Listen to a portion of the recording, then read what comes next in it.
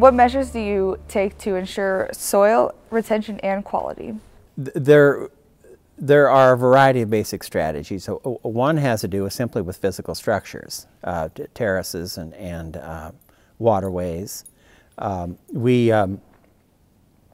I farmed 642 acres, which was until just recently, we had over 25 miles of water diversion terraces and many acres of in-grassed waterways. So there are physical structures. Soil conservation is also obtained through the crop diversification and rotation that we were just referring to. An example is the alfalfa. Is a crop that is particularly effective in arresting soil erosion. And then earlier I mentioned putting our most fragile lands into permanent pastures, which is another strategy that almost completely eliminates soil erosion. The central thing to point out is that most of the land in southeastern Nebraska, where we reside, has been designated by the Soil Conservation Service as highly erodible, which is a designation that refers to its overall susceptibility. And that's a function of several things. It's a function of soil type, of our slopes, and the hard, violent, quick weather events that we have here. So that needs to be in mind with everything that we do, and but our land has also been designated highly erodible. So that is sort of an overarching concern, and we've talked about how that has induced us to be careful with the cropping sequences and to have these mechanical structures as well as other procedures to always be mindful of minimizing soil erosion. The windbreaks are not only a aesthetic, but they do slow the wind down, and you can feel a big difference up in the farmyard, you know, when we're working around the house and the shop, just on the comfort level. In addition to the the shelter belts, we try to tailor our tillage system to prevent wind erosion.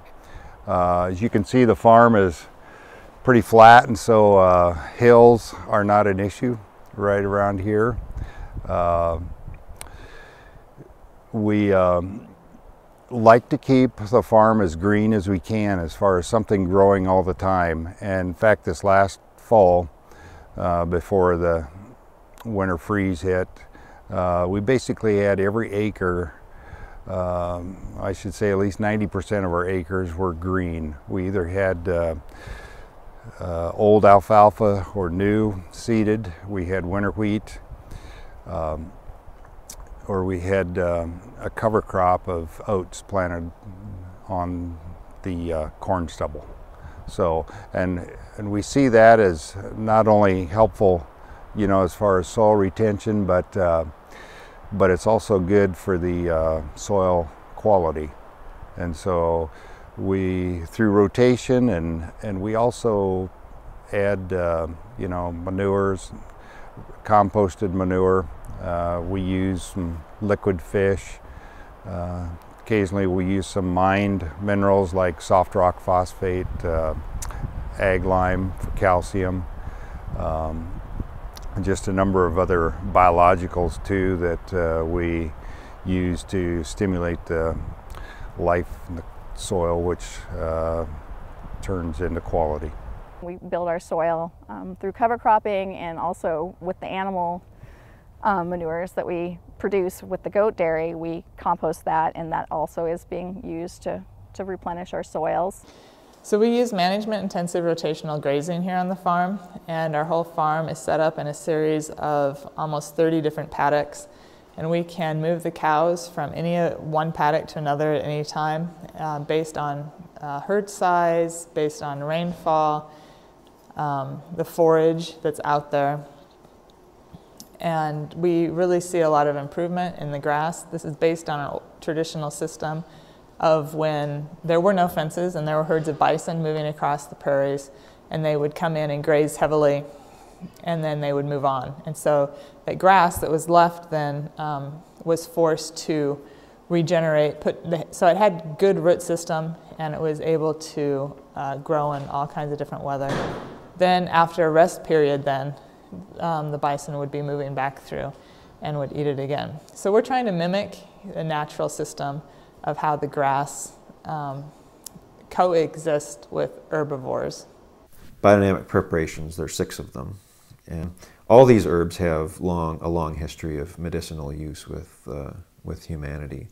And so what the intention of these preparations is to bring the healing quality of that herb, or that unique relationship that that herb has to its environment, to the compost pile. And so you take that compost and treat it with these medicinal preparations, and then you're applying that compost to your soil.